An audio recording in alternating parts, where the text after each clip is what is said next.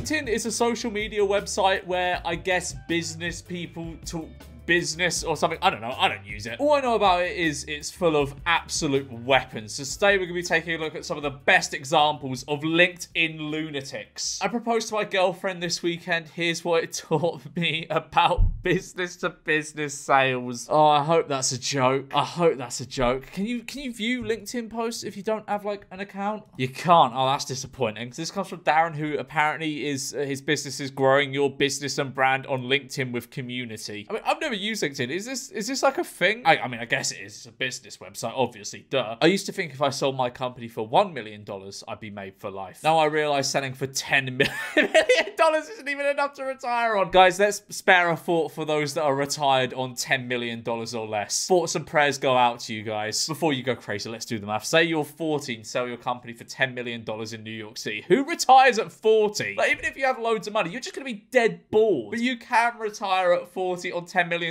Maybe not in central New York City, though. Start by deducting $2 million in federal cap gains, $1.5 million in state cap gains, $100,000 in fees. You're already left with $6,400,000. Shit, that's nothing. Oof, that went quickly. Oh, yes, it did. Is that all taxes are in America? Fucking hell, I pay more than that, I think. I don't know. Then let's say you want to buy a house with it. Average home price in New York City is $746,451. That's very specific. Who's listed a price that specific? Okay, that's fine. But now you're down to 5.6 million. Still a lot, right? But you've still got 30 plus years left to live. I could be just fine living on $5.6 million for 30 years. I mean, let's do the maths. That's like, that's nearly $200,000 a year. You're fine. So take into account average cost of living, $48,912 per year. Yearly property. Oh yeah, that's the thing in America. That's how they get you in America. We just pay one-off stamp duty here. You have to pay yearly property tax. Is it really that much on a property that's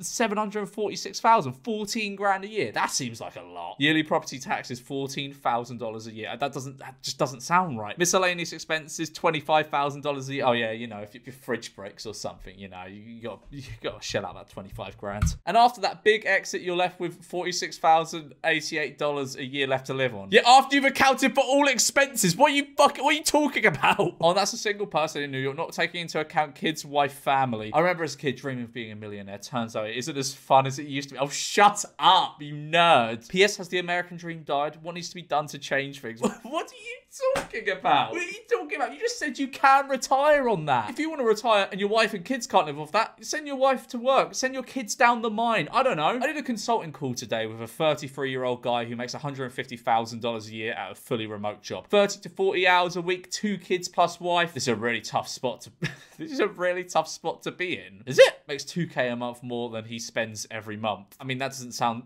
too bad. Zero chance at long-term wealth, but too easy and profitable to leave. Golden handcuffs. I mean, what the fuck are you talking about? Zero chance at long-term wealth. That's an extra 24 grand a year if he saves and invests. He's got that lying around and making interest and stuff. Christ, would you expect him to have 10K a month extra income? It takes a serious level of ambition to get out of this situation and go buy or start a company. Yeah, guys, if you're only saving $2,000 a month, quit your job right now and go and buy a business. It's hard to get excited about scraping and fixing toilets or power washing sidewalks when you make $75 an hour at your day job. I mean, yeah, that sounds pretty nice, $75 an hour. And I mean, I'm not sure about the power washing thing, but the fixing toilets, that's a whole new learning curve.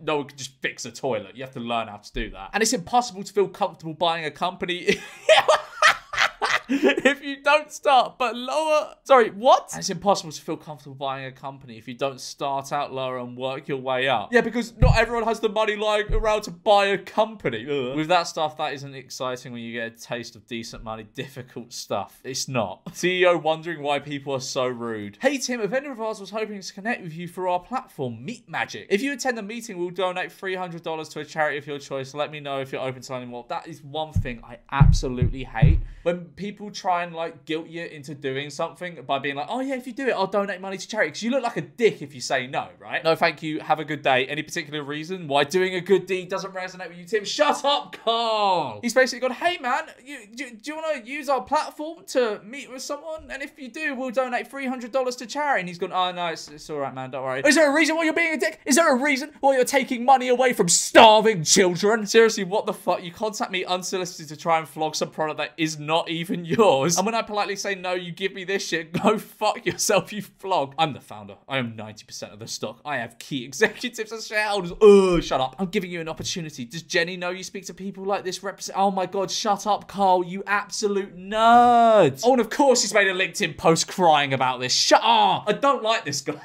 Oh, what's it? Founder, philanthropist, and CEO. Shut up. $1 million ARR, $1.5 million in each charity. Yeah, good for you, pal. Good for you. Fucking guilt tripping people into using your platform and then making a post crying about it. Christ. Sorry, this just annoys me. I'm gobsmacked that any human being can be like this. Never mind a government worker. Starting an idea with nothing from nothing is never easy. Meat Magic is offering something that changes people's lives and fixes a broken system as a busy leaders. Yes, as a busy leaders. Well done, Carl. Good grammar. We know it's never easy finding time to give back. To demonstrate that we do not take your time lightly. Why is he splitting every fucking like half sentence up by like a space here? We make a significant contribution to a charity of your choice. Lots of leaders say no, and that's a chance for us to get the message right. A lot of leaders say yes and give 45 minutes once a month or once a fortnight. Lots of leaders say yes and completely ghost us, making it really hard. And then this. I wasn't gonna give this negativity any airtime, but it's important for my team's mental health and mine that you that if you hear from us with an opportunity to give back, it's a very, very lucky opportunity, a privilege to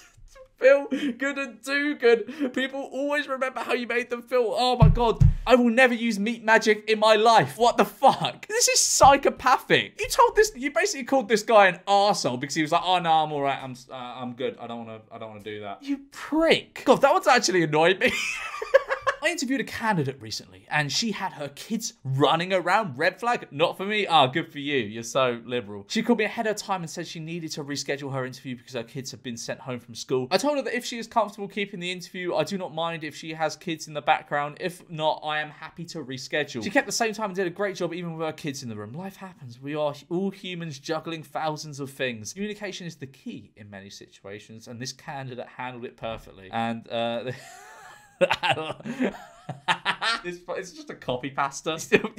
Sorry, what? I don't shake women's hands. There, I ripped the band-aid off and said it. Call me old-fashioned, you're probably right. Call me a misogynist. Names will never hurt me, but you're wrong. Physical touch with someone of the opposite gender is something my wife and I reserve exclusively for each other. Okay, I also hug my mum. Whoa, hands off there. Someone might think you're trying to fuck your mum. And smother my 6 daughters with hugs. You have 6 daughters? Increases intimacy with the love of my life, definitely. Are you getting bricked up like when you shake someone's hand? That's not an intimate act, shaking someone's hand. This is a post about marriage tips. No. It was hard to get a law firm job when my interviewers discovered that I don't shake women's hands. Yeah, because that's really weird. It's like, what, so you shake men's hands but not women's hands? That's really strange. I would always hope for male interviewers, again, not for misogynistic reasons, but because it would avoid inevitable awkwardness of someone reaching out to shake my hand and my having to explain why I couldn't extend my hand back. I totally get it. I wouldn't want to reach out my hand and have the other person leave me hanging either. First impressions are important, and this is a good way to flunk the first impression test. Plus, they're concerned about how I could ever build a book of business with this perceived handicap. Mate, you're not handicapped. You're just weird. To be fair, I'm not a fan of handshaking a lot of the time. I prefer a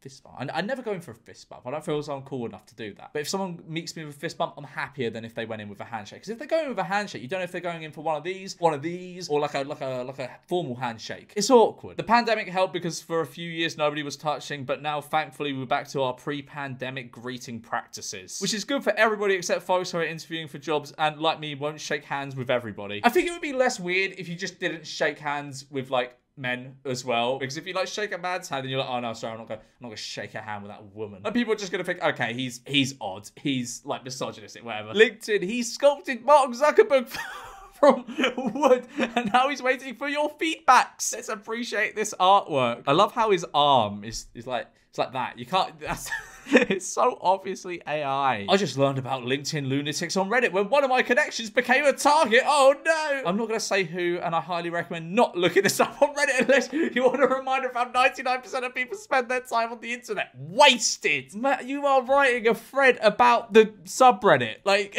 I bet this subreddit is like the worst thing to ever happen to these sorts of people on LinkedIn. Wasted scrolling through trash talk to feel better about themselves. No, it's just really, it's really funny. Ridiculing content creators. I wouldn't really call these people content creators. Like being pretentious online and writing bullet points isn't creating content. Ridiculing content creators because they're scared of creating anything of their own. Oh, of course. Going down rabbit holes on what other people are doing instead of researching what they could be doing while the other 1% spends their time creating. Regardless of insecurities, feeling cringe fear of other people's opinions. Hey Redditors, if that's what you're called.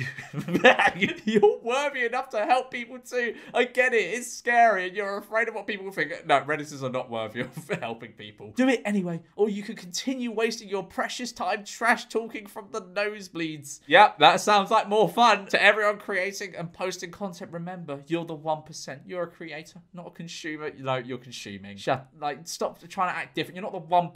What the fuck you do? You're on LinkedIn. Anything negative the other 99% have to say is because of their own insecurity. And it's not. It's just because it's funny. Respond with like, has she finished this off with a picture of a quote of hers? Oh no, it's not her quote. It's Theodore Roosevelt. My favorite thing is when people like make quotes of themselves and then like name themselves. It's not the critic who counts. The credit belongs to the man who is actually in the arena. Of course, the arena, the fighting arena of LinkedIn. Fantastic. There was a sadness I felt standing behind this woman in line at McDonald's last week. I watched as she took her small drink and cheeseburger to a nearby booth and sat down alone. I was in a hurry as I had a client meeting, but I did something I've never done before. I asked her if she would like some company and she replied, "Why, yes, I'd love that." We spoke for 45 minutes about everything. Her husband, who she lost last year, her kids who hardly visit, her company, which has been struggling recently. The tears in her eyes reflected the deep loneliness she felt. She reminded me of my grandma. I think I can help you. We signed her up for our 12-month retainer and we're going to be working on getting her company back where it needs to be. I stopped at McDonald's for a £5.99 and lunch and left with a client worth 100k. Always be ready. Is this satire? If this isn't satire, that's fucking crazy. I have a feeling it isn't satire. Early bird catches the worm and it's, you can't do that. You put your hands back on the wheel, put your phone away. You're going to crash, you idiot. Right, so we got Andy, who apparently has $4 trillion under management and is the Prime Minister of Revenue. I'm looking up his company. Is that a real thing? I can't tell. This seems to be a real person and not like a satire account. Like there's articles involving this man. My phone rang immediately after I closed the Zoom. I had just given a presentation to a customer's entire executive team and now the CEO was calling me. You changed the way we think. We consider you a dotted line to our team. Thank you. In the hour I spent with their team, 0 seconds were spent selling Clary, which I'm guessing is his company, I think. The session was entirely focused on the best practices for running revenue and discussing where they were strong and where they were weak. This is the power of a strong point of view. This is the difference between selling someone something and creating a shared vision with them. I relish these moments with customers. It's endlessly rewarding to help companies think critically about their most important business process, revenue. Now, off to the next customer call. Good for you, pal. Good for you. So we've got Mauricio, who is apparently an elite coach for men. And he asks, can a wife refuse sex to her husband? And why? Yes. Yes, she can. What are you talking about? You should not be an elite coach for men if you're having to ask this question. They go, but why? I had a strip club reach out to us for pest control. I rejected the account straight away. Why? Because I employ a team of technicians that happens to consist completely of men who are married. Do you think there's just gonna be like girls up there dancing while you're like spraying pesticides? And I care more about their marriage. They're not gonna be there. And I care more about their marriages and their personal integrity than I do about making a few extra dollars. Oh, good for you. Good for you. Oh, look at me. I'm so good. I save marriages by not taking more money. You're not saying, like, they're not gonna be there. They're not gonna be, oh my god, the man with the pesticide. Oh, you're so hot. Fuck me right now. Call me a prude or a bigot or mean. I don't care. And my wife doesn't care. My 3 sons don't care. My 2 daughters don't care. My grandchildren don't care. My great-grandchildren don't care. I could go on. There are many things more important than money. One of them is a good reputation. It's a fucking pest. Mate, just get rid of the pests. Why are you trying to take some weird moral high ground here? Oh god. Every so often, a concerned citizen likes to inform me that yet another one of my posts has found its way to the r/LinkedIn Lunatics credit Credit, Fred. Credit, yeah. Doesn't it bother you to have haters? Oh, honey. If they're talking, it's because they're still watching. If they're watching, that's a fan, baby. Yeah, okay, all right. She's attached a photo of her in the bath for some reason. Honestly, I am more concerned with the DMs from early stage, I don't know what that is, SDRs telling me my framework helped them book a meeting or land a job. The rest is noise. Fair enough. Okay. I didn't expect to be in the gym until 11 p.m. last night. I came in at 9 p.m. just wanting to walk on the treadmill and then go home. Why would you go to the gym just to walk on the... Go for a walk. People were sprinting on the treadmill. Yeah, that's because that's the general idea of a treadmill. Laughing and lifting gigantic barbells. Suddenly my little relaxing walk seems silly. I had to keep... Yeah, because who goes to the gym just to walk on the treadmill and then go home? Go for a walk. Sorry, that's more entertaining than on a treadmills are so boring. Go for a walk. Go see stuff. So I smiled at the folks going all out. Then I lifted weights until I couldn't lift anymore. Then I started running on the treadmill, promising myself I wouldn't stop until the woman running next to me stopped as well. 5 miles later, she finally stopped. And we nodded at each other with respect. Yeah, that happened and everyone cheered. After she wiped down her machine and left the gym, I finally let myself cool down. Woo! We push ourselves harder when we compare ourselves to others. We make ourselves keep up when other people have high performance. That's why my guiding principle when choosing jobs is to work with people who I respect and can push me to be even better every day. Smart and strong people encourage us to be smarter and stronger too. Today I am tired but fulfilled. Oh, well, good for you. I'm glad you ran on the treadmill. Spends 2 to 4 hours every day on LinkedIn during his family's Disney World trip. Just got back from Disney World and you had no clue. Oh my God, how could you? Yes, that is what everyone is saying that. Everyone's going, how could you go away to Disney World? Don't you have a business to run? Don't you have a post on LinkedIn to make? I was gone for 6 days and not one of you noticed. No, Nat, you don't realise. People were running around LinkedIn like headless chickens going, where is Nat? Where is Nat? Is this a flex? Maybe. Just maybe it is, but it's a message. You can do whatever the hell you want if you are free. Literally anyone could take 6 days off, mate. Me, I chose to go to Disney and work as needed. Here's what I did. Since I get up 2 hours earlier than my family every day, for 3 to 4 hours each morning, I did my normal LinkedIn biz routine. Yeah, all right, that's a great use of your holiday time. Spending 3 to 4 hours on LinkedIn. Sick. The day starts 10 a.m. to 6 p.m. Theme park madness all day. I might take 5 to 10 minutes sporadically to check stuff. I even hit the gym a few times in 6 days. I'm gonna be real. If you go to Disney World, you do not need to hit the gym. That is a workout in of itself. Then it's dinner time. No holds barred. Movie in the room. Sleepy time. I'm allowed to leave the parks before 10 p.m. because I'm not psychotic like my wife and kids who go from 7 a.m. to 10 p.m. Yeah, that's psychotic. You know, going on holiday to do the thing you went on holiday to do. Did I do everything I normally would had I not worked? 100%. I didn't miss one big moment, one family photo, one nice Star Wars shot, one crazy face on a roller coaster, one magic moment at Hollywood Studios, one Magic Kingdom Disney character greeting, one memorable experience at Animal Kingdom, one delicious food from Epcot's Food and Wine Festival. If you want to work 6 months just to get a week reprieve when the rest of the world is vacationing at the same time, that's your right. But come on, man, why has he done these in bullet points? One thing I hate about it, like LinkedIn stuff, is they bullet point everything. There's no reason to bullet point this. But come on, man, how is this not better? Zero pressure when I came home. No one even knew I was gone. And I get do this 4 to 5 times a year, plus weekend trips. This is true retirement, folks. I mean, it's not true retirement because you still worked. And it's truly possible. I know retirement's possible. And he's got a picture with Chewbacca to prove it. Like and subscribe. Oh my God, I realize my desk has been slightly higher this whole time, so I just look shorter in this whole video. Like and subscribe for a 6-day Disney trip where you will have to work half the time.